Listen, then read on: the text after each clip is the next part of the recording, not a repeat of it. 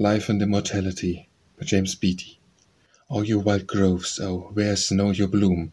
The muse that breathes thus his tender thought. Your flowers, your verdure, and your balmy gloom, of late so grateful in the hour of drought. Why do the birds that song and rapture brought to all your bowers the mansions now forsake?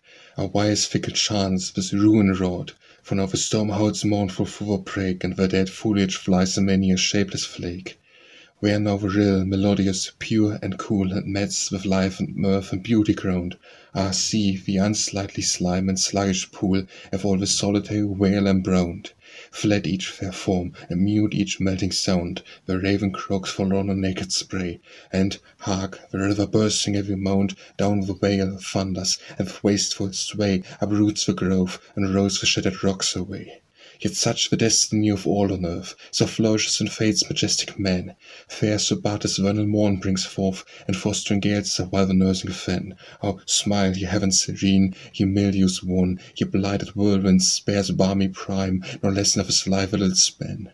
Born on the swift, or silent wings of time, old age comes on apace to revenge all the climb. Be it so. Those deplore their doom, whose hope still grovels in this dark sojourn, and of these souls who look beyond that whom can smile at fate and wonder how we mourn. Shall spring to reset scenes no more return? Is yonder wave the sun's eternal bed? Soon shall the orient with new lustre burn, and spring shall soon a vital influence shed. Again attune the grove, again adorn the mead. Shall I be left forgotten in the dust? When fate, relenting, lets the flower revive, shall nature's voice, to man alone unjust, bid him, foredoomed to perish, hope to live? Is it for this fair virtue oft must strive with disappointment, penury, and pain?